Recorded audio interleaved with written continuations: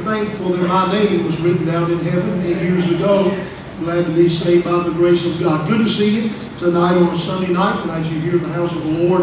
Appreciate you being in the service. I trust God will richly bless you being with us tonight. If you're visiting, we're glad to have you tonight. And a special message tonight as we honor those and recognize those that are graduating our church. And we have quite a few that you'll see a little later tonight.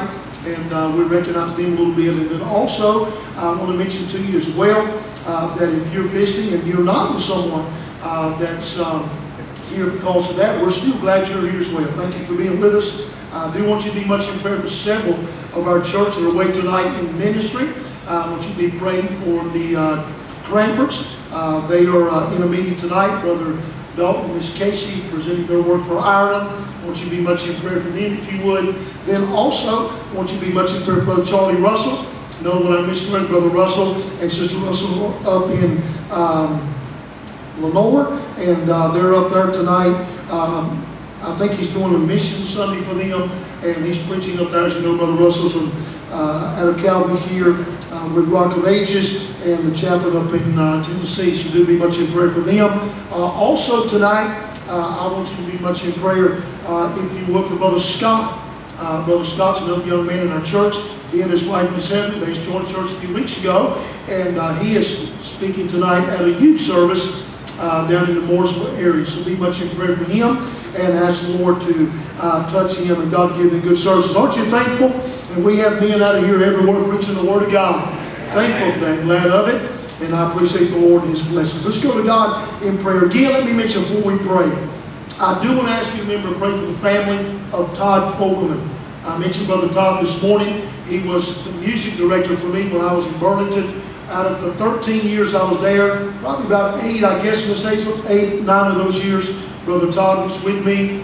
Brother Todd, I think is in his mid to late 40s, but just a few days ago on his way home from work, a mile from his house, for some reason, car veered off the road. He went into a tree head on and lost his life. And a very difficult thing. He has a 17-year-old son graduating high school next Tuesday, and then a 14-year-old daughter at home and his wife. And I just want to say that I appreciate if you remember that family. They are going through a very difficult time. When I know the arrangements, I'll be going down over to the visitation. And but Brother Todd's a good fellow, love the Lord, a good family, and his kids are going to miss him. His son is a motocross racer. Actually, was getting ready to try to qualify for Loretta Lynn's National this year. His dad's been with him ever since he was about 3 years old, every step of the way as he come through this motocross deal. And now he's 17 years old. His dad's not going to be there. So got to be difficult for this family. And so you remember much in prayer for the Fogelman family, if you would, ask the Lord to touch them, and I would appreciate that greatly. And pray for us. I'll tell you, last 2 or 3 times I've had to go to Burlington, it's been because of families who've had deaths. Miss Betsy in her 50s had those 2 strokes. And so, you know, you don't have to be 80, 90 years old to pass away. Just in a moment, everything can change. And I want to say this to you tonight, the most important thing is, if it does, that you are ready. You are ready. And so I'm glad that these 2 were. Praise the Lord for that. Amen. It's good to have Spanish Church. Some of them are up here with us tonight. And when I say Buenas tardes tonight, Buenas tardes, would that be close? All right. Good. And you know, I'm not going to go much farther than that than taco or something. I'm going to learn it though. Would you teach me Spanish? Would you do that really? Just words. I'm not even good at grammar in English, so don't even worry about that. Just words. So I'd like to talk to them. I'm going to preach about one day, all in Spanish. About a 2-minute message. All right. Anyway, it is good to see you tonight in the house of God. Let's go ahead and pray. Ask the Lord to be with us. Brother Paquette, make your way up. It's good to have you up in the service with us. They're not up here much in this service. They're usually over in our Spanish church building. But it's good to have him up here with us. And if you want to pray in Spanish, it'll be all right. Just pray to God anyway. Right? Since they're here, it might be good to do that, okay? Oremos. Señor, muchísimas gracias por este día, la oportunidad que nos has dado para congregarnos aquí en este lugar. Qué privilegio, Señor. Te pido que todos salgan conforme a tu voluntad perfecta, buena y agradable. Y gracias, Señor, por la salvación que tenemos en Jesucristo. Es un placer, Señor, servirte aquí en este lugar. Te pido, Señor, que bendices, por favor, todos los ministerios que tenemos aquí en la Iglesia Bautista Calvary, Calvary Baptist Church. Y te pido, Señor, que podamos ver la salvación de mucha gente más. Y, Señor, que podamos aprovecharnos, Señor, de tu palabra, predicar a nosotros esta tarde. Gracias por todo. Te pido estas cosas en el nombre de Jesucristo con acción de gracias. Amén. All right, you can be seated. Enjoy the choir. Didn't they do a great job this morning? Oh, I tell you what, I enjoyed the choir this morning. Told my wife, don't get to hear any better choir singing we heard this morning, and we're looking forward to hearing tonight. So you pray for it.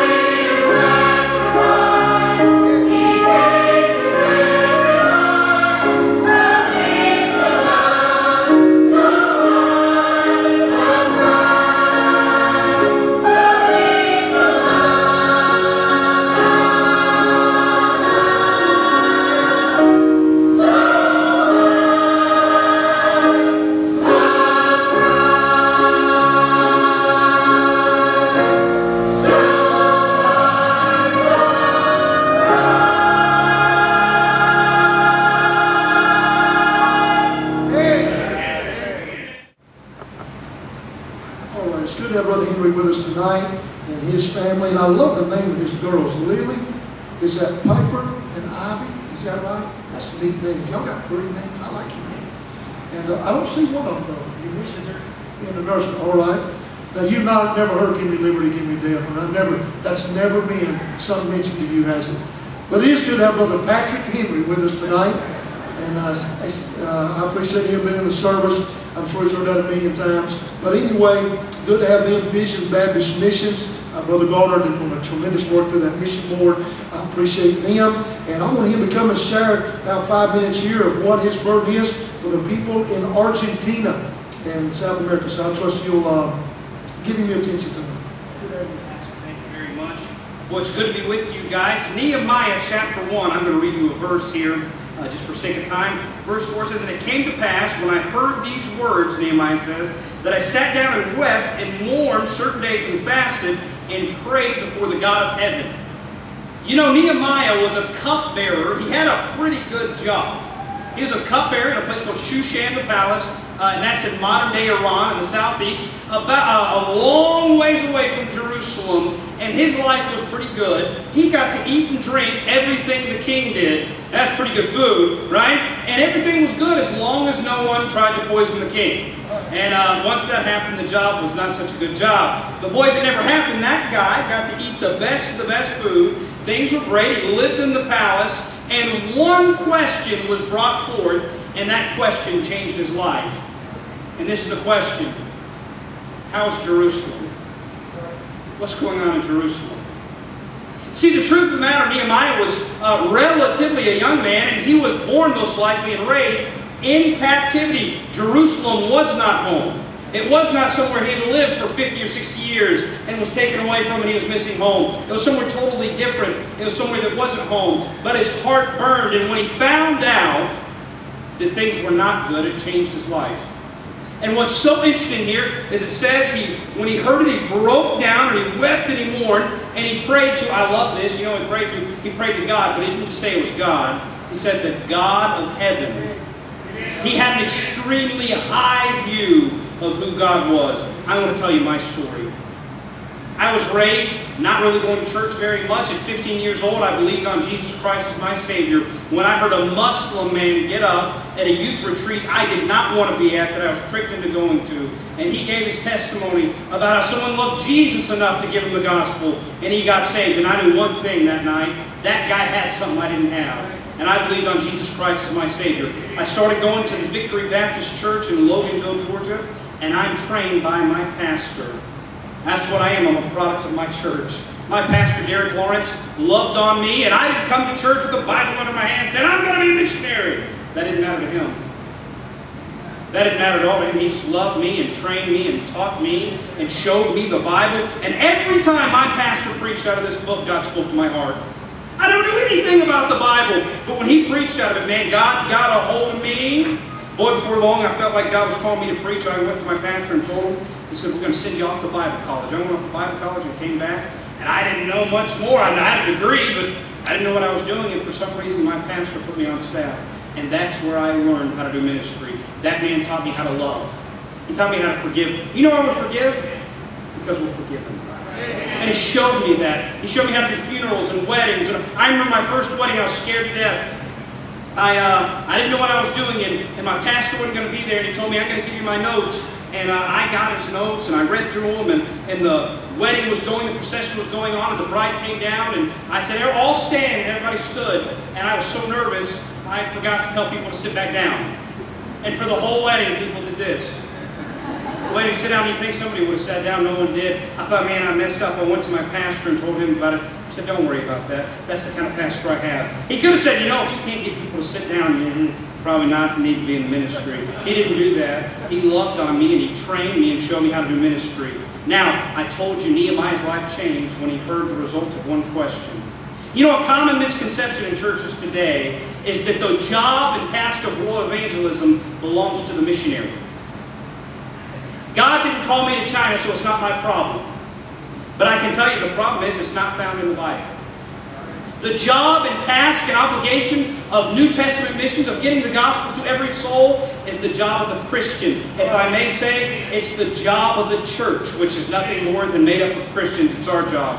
And once I realized that and learned that, my heart was burdened for world missions. In Argentina, 35 people die every hour.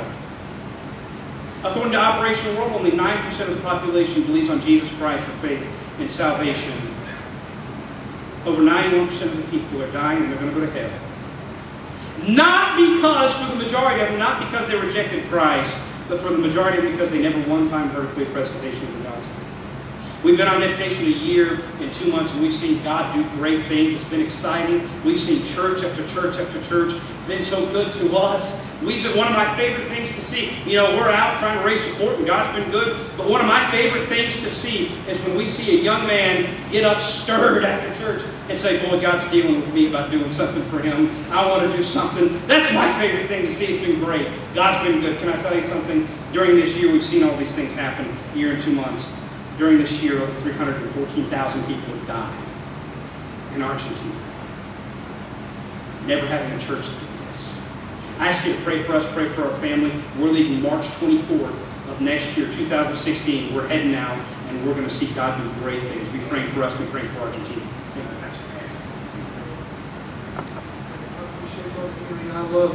I tell people this all the time, I love supporting missionaries that are preachers, and I appreciate him. Good to have him with us tonight in the service, and I thank him for being here, and we'll certainly pray about this and talk with him more maybe this evening. What we want to do right now during the service, Brother James, get a microphone. They will love you deaf here in a second, if you would. And just hold on to it, you can have a seat. I'll get you used to it in just a minute. We're going to go ahead tonight, and you are more than welcome if you want to take pictures or whatever you want to do that tonight. But we want to go ahead tonight and recognize 2 young people that graduated through homeschool that are here in our church. And we're going to go ahead and do both of those tonight and give them the diplomas tonight. It's an awesome thing to graduate from anything, but it's especially awesome to graduate and know that you're saved and that you're going to serve the Lord and that God's going to use your life. And I trust these young people might realize that and that they know that. The first certificate, and this is not an order, it's just the way the land on the pulpit, that I want to give tonight is Victory Lane Christian School. This certifies that Lauren, and I didn't know this, Danielle Robinson, I did not realize her name is Danielle, has successfully completed the required course of study approved by the Non-Public Board of Education for the state of North Carolina, and therefore awarded this diploma given this 7th day of June 2015. The Chief Administrator is Brother Stacy Robinson, and the teacher is Miss Carol Robinson. And so this is for their homeschool. So, Miss Lauren, if you come.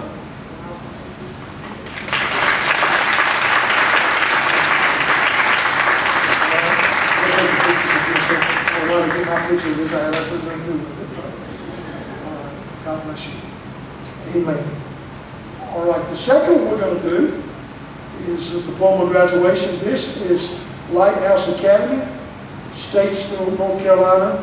This certifies that Linda Renee Sellers has completed the course of study prescribed for graduation of this institution, is therefore awarded this high school diploma and is entitled to all the rights and privileges appertaining thereunto. Given this 7th day of June 2015, administrator is Mr. Robin Sellers, and the pastor is Dr. Chris Haizlip. So you come on up if you wish, sweetheart, and receive this. Mr. Renee.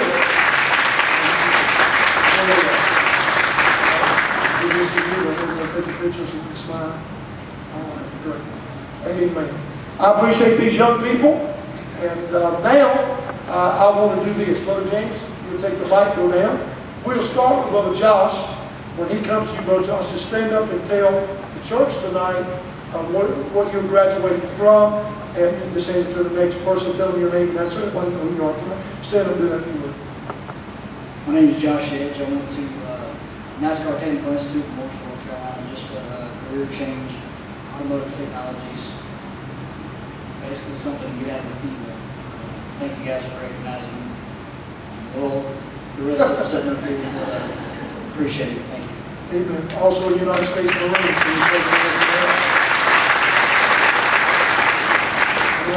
My name is Jake Barnett, and I'm graduating from South Iredell High School, and my future is in Greenwood. So, but first, I do want to thank you for your service. Amen.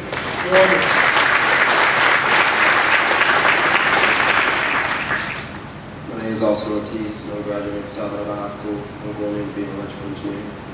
Wonderful. My name is Alexis, and I'm graduating from Calvary Christian School. Are you still going to Grant? Still up? I'm Victoria Paquette. I just graduated from Southern Christian School, and I'll be going to Crown College in the fall. My name is Laura Robinson. I graduated from homeschool as well as and I'm going to Maiden School of Massage. Wonderful. Lizzie Wilson. I'm graduating from the State of Ohio, and I'm going to school for special education. Wonderful. My name is Sarah. I graduated from County. Wonderful. All right. Let's get the ball in hand tonight, all right?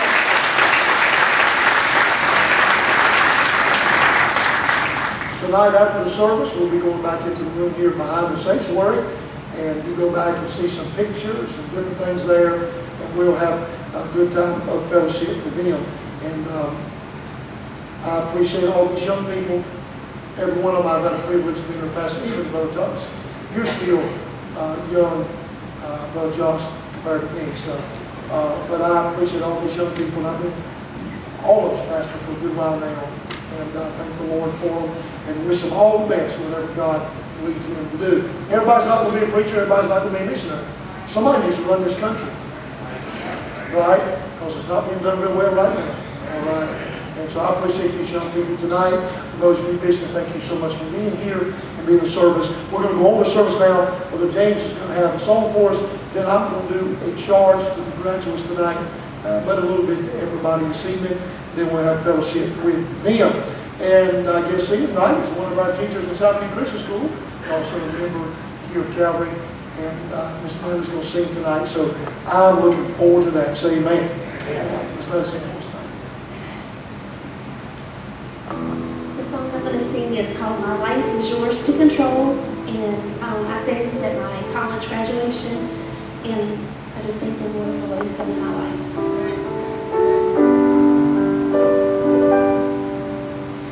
With my whole heart I humbly seek you.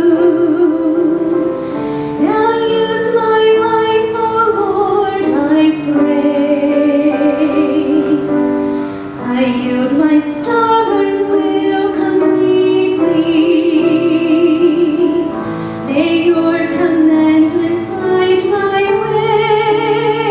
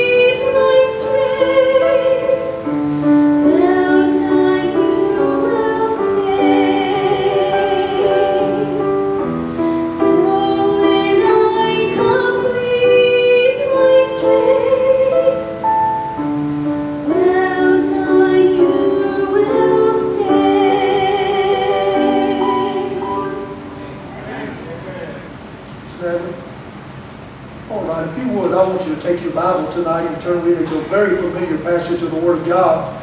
2 Timothy chapter number 4 tonight. 2 Timothy chapter number 4. And I just want to read a couple of verses here that are very familiar.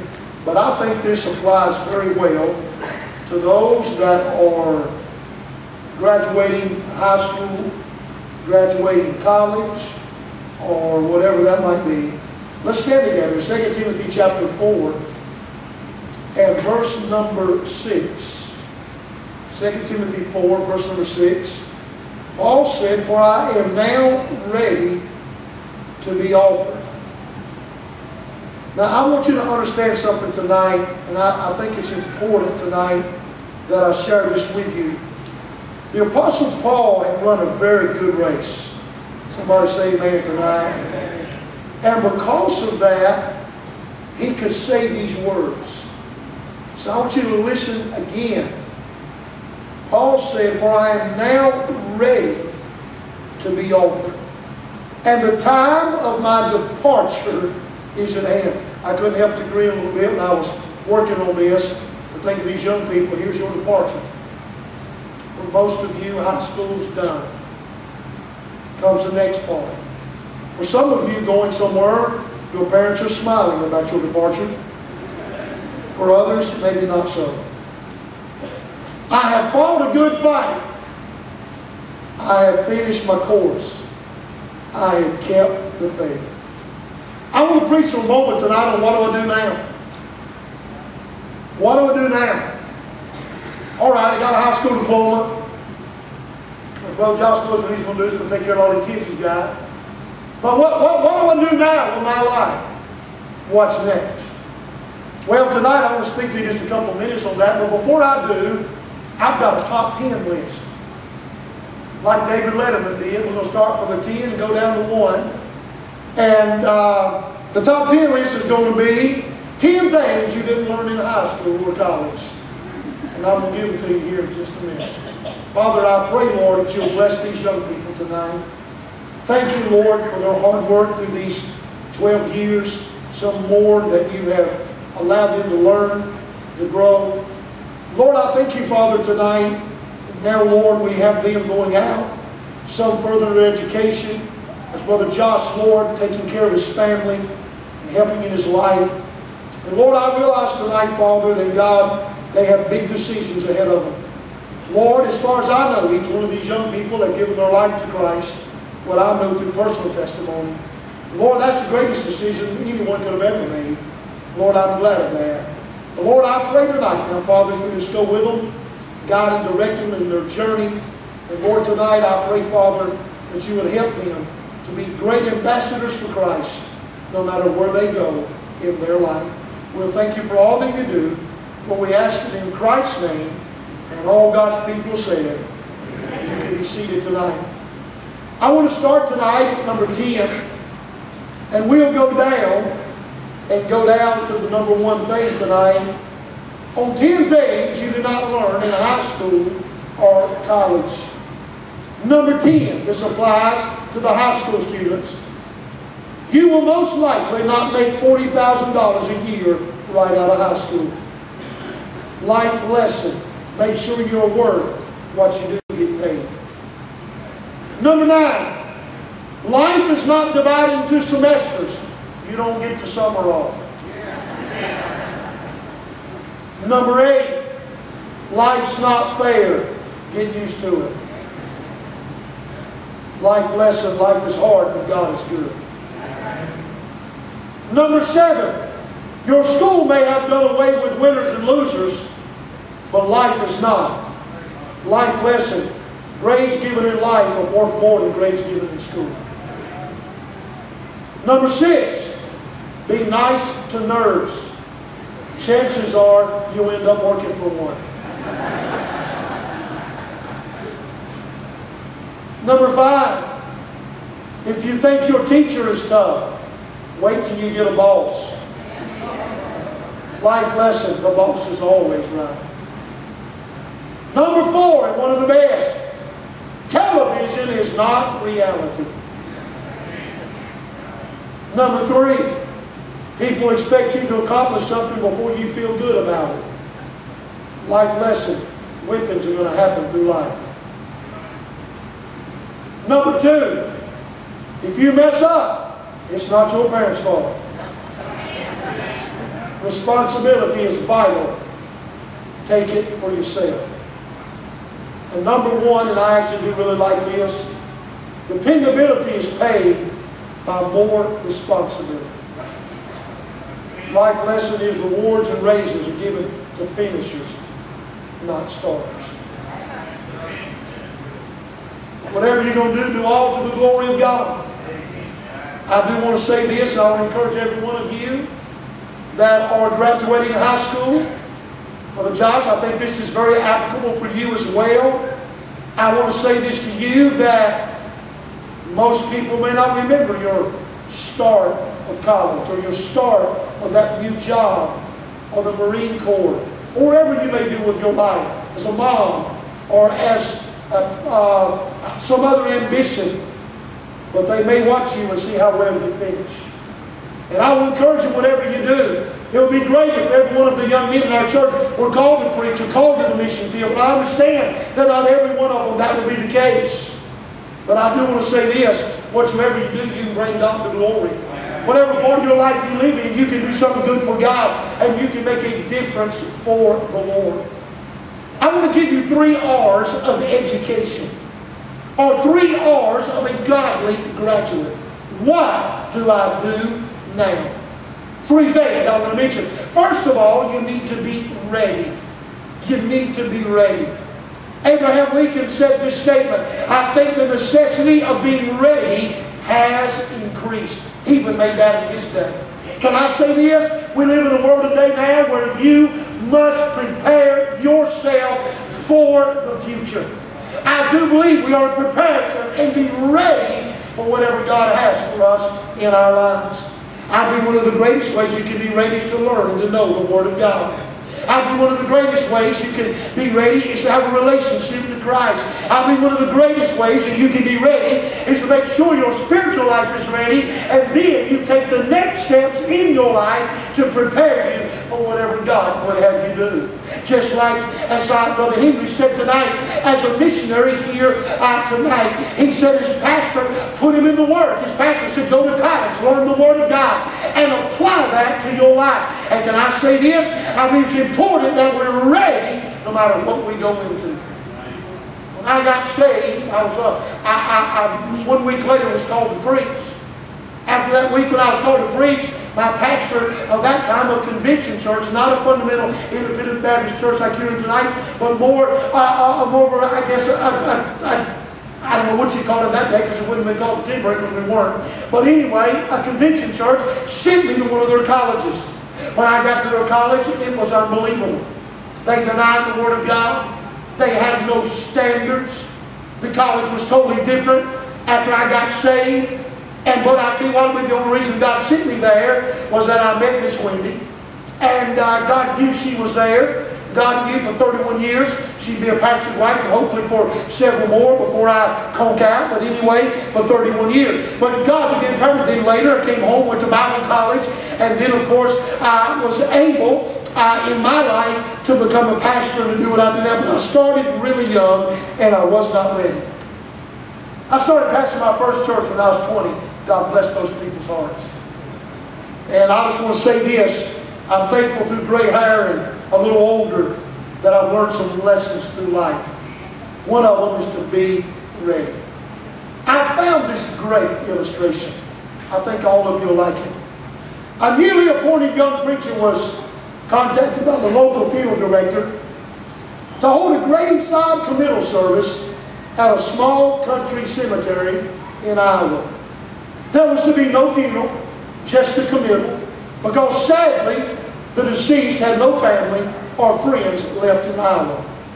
The young pastor started early to the cemetery, but lost his way on the long back roads. After backtracking many miles, he finally arrived, a half-hour late. The hearse was nowhere in sight, and the workmen were relaxing under a nearby tree, eating their lunch. The pastor went to the open grave and found that the vault lid was already in place. He took out his book and read the service. As he returned to his car, one of the workmen paused between bites and said, "Think we should have told him that's a septic tank?"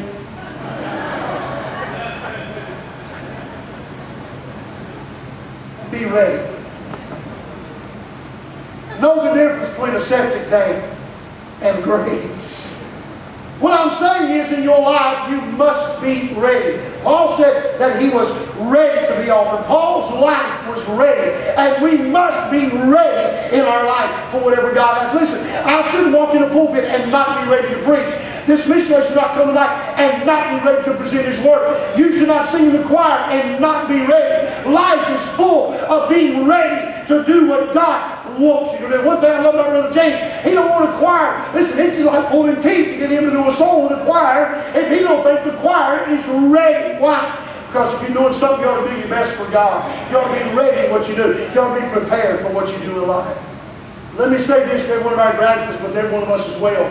Make sure in life that you're ready. One of the R's of being a godly graduate is being ready. Be ready. Prepare yourself. And I'll say something to every one of you. Reading and writing, arithmetic, all that's wonderful stuff. Going to college and getting the degree and whatever it is, that's a good thing. If you don't go to college, get a job, that's still a good thing. But what I'm saying to you is this. Make sure you're spiritually ready for life. Because I'm going to tell you this, some of you don't realize how guarded you have been. Some of you don't, you say, well, I'm telling you the truth. I'm tired. Boy, I'm getting ready to go to school, and I'm here, Jacob, now. Hallelujah, I'm going to the Marine Corps. I'm tired of anybody telling me what to do. Bad news, man. Maybe tonight, someone will say, I got to go face some things, and I need to be ready for it. Let me say this tonight. You need to make sure you're ready for life. Best way to be ready for life is to simply, I believe, make sure in your life that you are preparing yourself for whatever comes. Second of all, I believe you need, I like what Paul said, I fought a good fight. You need to be resolved. What I mean by that? What matters most is not how you begin the race, but how you finish it. What's the difference between being involved and being resolved? Let me give you this. Bacon and eggs. I just ran across this illustration. I liked it. For the chicken, it's eggs. That's being involved. For the pig, it's bacon. That's being resolved. What matters most is not how you begin the race, but how you finish it. No one ever remembers the score of a game at the end of the first quarter. It's the score at the end of the game that matters. Let me say this to you. In 31 years of ministry, and last week I had a lady write a 3-page letter to me, the church I was in, and gave it to my wife. Of when her whole life was just about to go under. And I was preaching in Hilltop Baptist Church in Lexington, and her family was out, and everything was about to go under. And God touched in that service that night, and God rescued their family. And she wrote me a 3-page letter to let me know, preacher, just in case you're wondering, I want you to know your ministry is making the difference, and my family's together, and God has touched our family very much. Some months ago, I was preaching in a meeting down in Burlington, North Carolina, when a lady came. I shared with you with her children. That was a 17-year-old girl, and she was with child. She was pregnant with child. The first time I met her, I'd never seen her, she'd never seen me, and I preached the gospel to her. And at 17 years old, in that service that night, she gave her life to Christ. And she came to hear me preach as a mother now of 4 kids and one in college. And she came a few weeks ago to say to me, preacher, I know you don't know me, you probably don't remember me, but I was 17 years old when I first met you. And you told me Jesus loved me and my life was not over. And you shared with me the gospel. And I got saved. She said, I want you to know now that my children are saved, that I'm saved, that my husband's saved. And we're serving God in church. And I saw your name. And I just wanted you to know. So I came to the meeting so I could tell you that I'm doing well serving God. See, preacher, why is that so important? Because all of those good things, if I were to blow it next week, you would never remember. Because the first quarter might have ended, but the game's not over. What I'm saying is, Paul said he was resolved. You know what it means to be resolved? Paul said, I fought a good fight. I made up my mind that it is worth it serving God. I made up my mind if I'm going to do it, I'm going to give 100% to it, and I'm going to do it the best of my ability.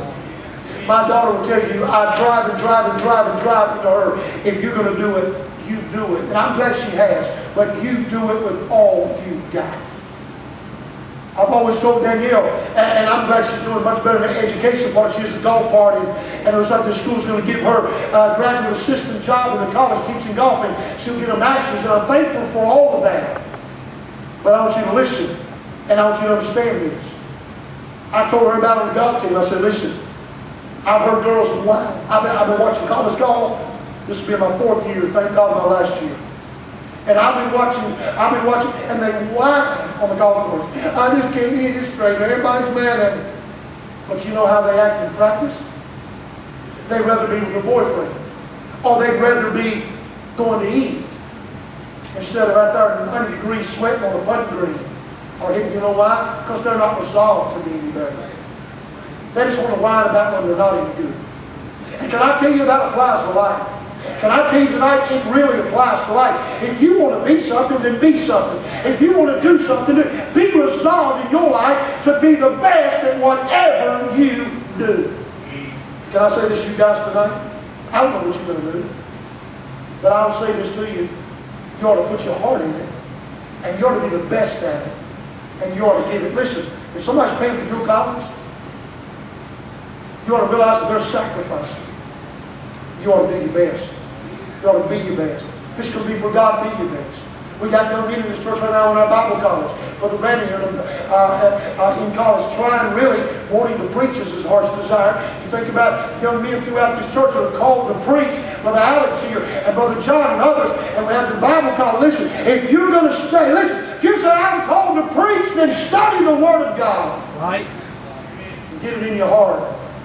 And I want you to understand, without any reservation, that you need to be resolved in whatever you do. We need to be, first of all, ready for life. Second of all, we need to be resolved. Third of all, there's a reward involved. Jesus said in Matthew 16:26, what shall a man profit a man? What shall it profit a man that he gain the whole world, yet lose his soul? I read this story, and since Brother James up here is in the county, Daniel's boyfriend Matt's in the county, and I thought this would be a good little story. The story is told in which an accountant answered an advertisement for a top job with a large firm. At the end of the interview, the chairman asked, you imagine the young man's nervous, one last question after all these tough CPA questions. He said, what is 3 times 7? The accountant thought for a minute and replied, 22. Outside, he checked himself on his calculator and concluded he had lost the job. But 2 weeks later, he was offered the post. He asked the chairman why he had been appointed when he had given the wrong answer. The chairman replied, you were the closest.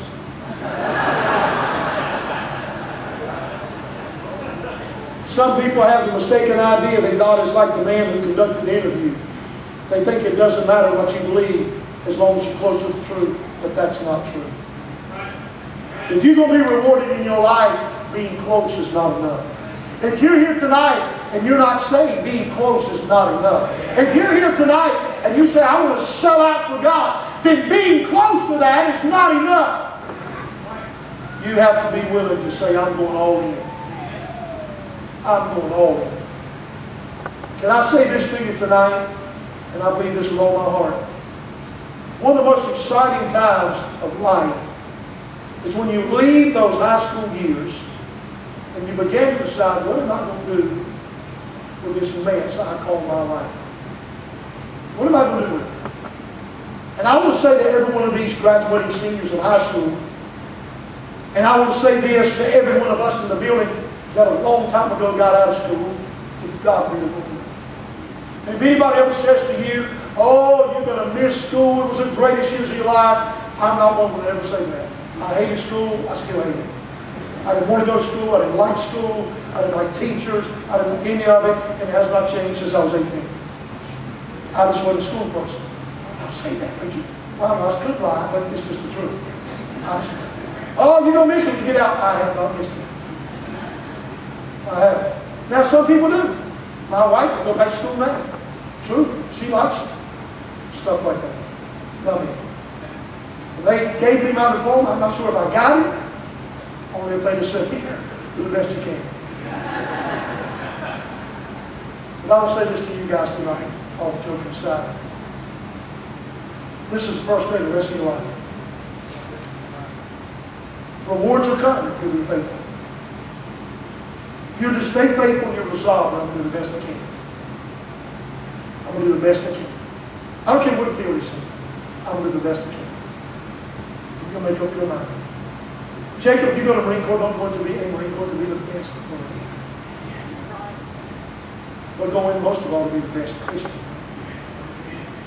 Because see, the deal is, you're getting ready to face stuff. You think you've heard it all, you haven't. There's going to be guys in there, the son of the Marine Corps, that come in, whose lives are shambles. And their only hope could be you. That's bigger than being a great Marine. That's being a great Christian. For you girls, for you Brother Ortiz, I'm telling you, whatever you do all to the glory of God. And if you can't do it to the glory of God, then do it. I will say all of them tonight. Life goes by quickly. I was laughing at Miss Martin this morning. She was about to tell me she's 15 today. Whoa! I said, man, sweet 16's coming. You know, these kids love me. I'm going to be 16. I'm going to be 18. I'm going to be 21. Hallelujah. But here's the deal.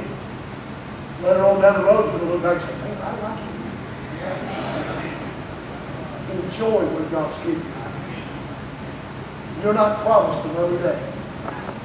It goes by very fast. I'm telling you, I looked in the mirror one day and I'm 51. I'm like, wow, man. I remember when I thought people 51 were in homes. Somebody told me the other day, said, oh, don't worry about it. 50's the new 40. I thought they do that every year. I'll be 100 one day, the new 90. You know what I'm saying? Forget it, man. Stuff still gets to cracking and popping and this, you know. My mind is still about 22. I still ride a dirt bike like I'm 22. When I fall now, I used to bounce. Now when I fall on the dirt bike, I just like hit the ground and don't move.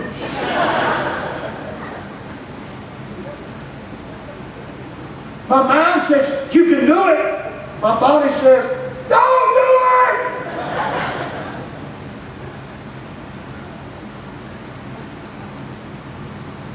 You get to the place in life when you get old enough and you do something good, people say, man, that's great for your age. But if you do it bad, they say, well, they got to expect that because you're your age. So either way, man, I'm a winner either way. Guys, I want to tell you tonight that I love you. And I'm proud of you. I'm proud of you that you finished school. I'm proud of you that you, Brother Josh, even with you, that you want to make something of yourself for your family. I'm proud of you guys that you want to live for God and serve God. But I'll say something to you. Life without Christ is a mess. Keep Him first. Here's what I like to do tonight. I like for every one of those that are graduates tonight, let's all stand together. Everyone that are graduates tonight here, I would like for them to come, and we got plenty of space around here, and I want to kneel at the altar, but I want their family to come and kneel around them tonight, if you would. If you, each one of you graduates just come, you have family here tonight, just, you know, guys, if y'all want to come to my left over here, you can move now, and girls to my right, and I want their family just to kneel around them for just a moment, and we're going to pray. And we're going to ask God to touch them the next step of their life. If you're visiting tonight with them, and friends, family, whoever you might be, you'd like to come pray certainly feel welcome to tonight.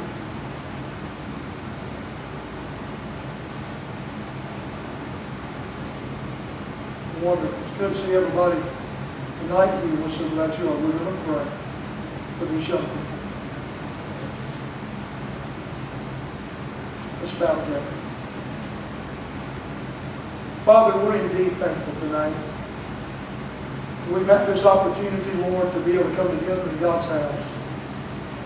Lord, we're very thankful tonight, Lord, for men and women that you are calling to preach the gospel.